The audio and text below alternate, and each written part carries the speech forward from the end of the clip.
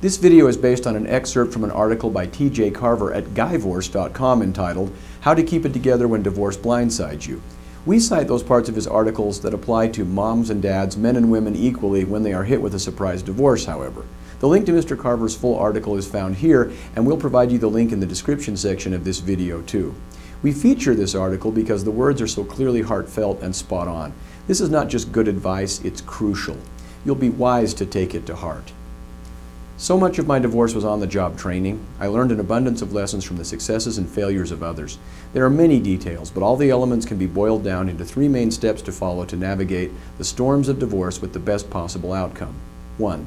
Take care of yourself. Divorce is second from the top of life's greatest stresses, behind death of a spouse.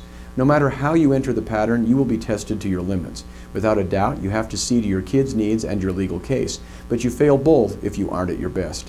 Never in your life will so much be riding on your performance. You must take care of your health through exercise, diet, and rest, while also maintaining your mental focus on areas you can control and avoiding toxic mental spirals into frustration, regret, and ruination that you can't control. Above all, stay focused on positive thinking. Number 2, take care of your kids. They need you, a strong you. Divorce will rock their foundation. You can't control how they will react, but you can be there for them when they need you. Despite how you feel about their mom, they need her too. In my case, I had my ex over a legal barrel after my ex absconded with them across the country. Full custody was mine for the taking, but the kids needed both parents. I knew them, and I knew the relationship with both of us. So despite the pressure from attorneys, family, and friends, I chose the custody arrangement that fit their best interest. You and only you know your children and what they need. It will take deep soul searching, but you can determine what the best situation is for them and never lose focus of that goal.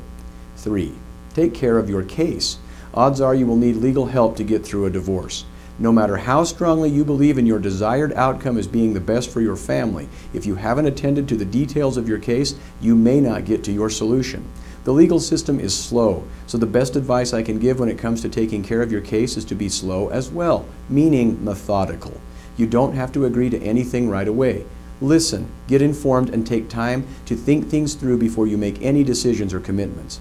The arrangements being worked out now will be binding and guide your future relationship with your kids for years to come, so be dedicated to the process and clear about what you want.